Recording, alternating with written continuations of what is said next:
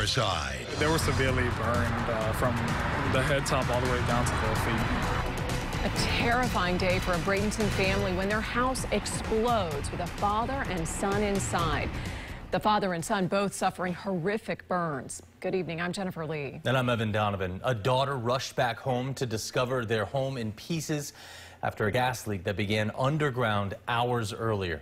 8 on your side's Melanie Michael is live at the home in Bradenton. It's at the corner of 8th Street West and 30th Avenue West tonight.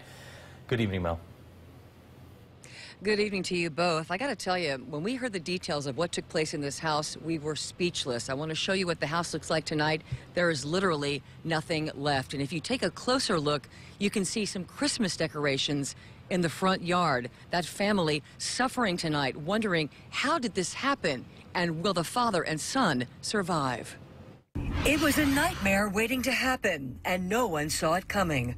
An explosion in the middle of the day in a house with a family inside. A father and son were in this home when it exploded, burned from head to toe. All this, according to close friends.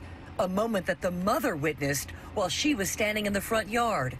Images she'll never forget. She said that their hair was missing. It was just their whole face was probably was a third-degree burn, most likely. They haven't heard from the hospital since, and they're just in critical condition right now. Mark Tirado knows this family well. He is dating their daughter, who called him at work when the explosion happened. Yeah, she was devastated, crying and stuff, and I couldn't believe it myself because usually, you don't see something like that happen nowadays. It's just usually in the movies and stuff. I mean, they're critical right now, and so far they don't have any updates. Hospital want to update them or anything, so me and him were worried. The father and son were rushed to Blake Hospital for treatment, and the family is waiting for answers. How do you feel tonight knowing that you could have been in that house? I'm just I'm grateful that I'm alive right now because you never know what could happen at any moment. Tomorrow's not promised, and I'm just grateful that I'm living right here, right now.